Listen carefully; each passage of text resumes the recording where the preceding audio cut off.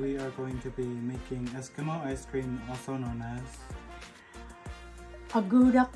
Now that we have cut off our head, we are going to cut through the belly, then cut at least 3 inches wide. Now we are going to clean the fish. When deboning a fish, place the fish on one side and add an equal amount of Crisco. Mix the two together depending on the amount of fish. Double check for any missed bones.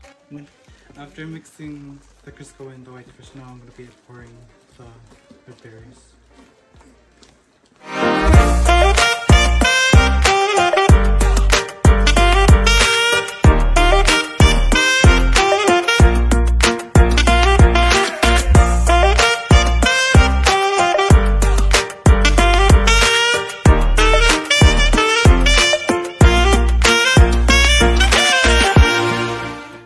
For the ingredients, you need white fish, Crisco, sugar, and berries.